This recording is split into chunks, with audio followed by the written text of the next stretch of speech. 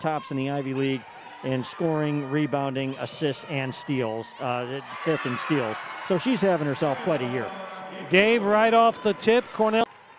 They work it right. Stopping, arching, rattling home a three is Allie Harlan.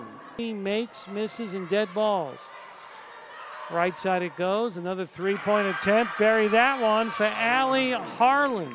Summer Parker Hall. Got it for Cornell. Samantha Will buries the three. I put you on the spot, but you come right through. Well, I do what I can, you know. Katie Douglas on the roster, Dartmouth, and it really showed in that second quarter scoring drought. And just like that, on that 8-0 run, which broke an early 9-9 tie. Catch and shoot, drop it, Allie Harlan. But she's had limited minutes. Catch and shoot, KC, there you go. McNicholas speeding over midcourt. Teresa Grace, KC Carter. Can she get the layup? Yes, count it.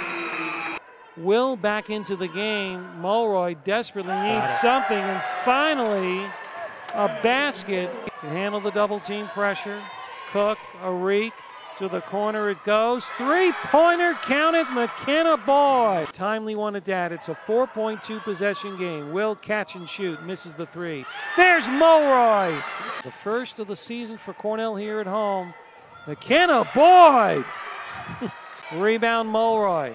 Here comes Ingrid in transition. Off to Teresa Grace. Ties the ball game. No, it's a 2-point game. 1-point game.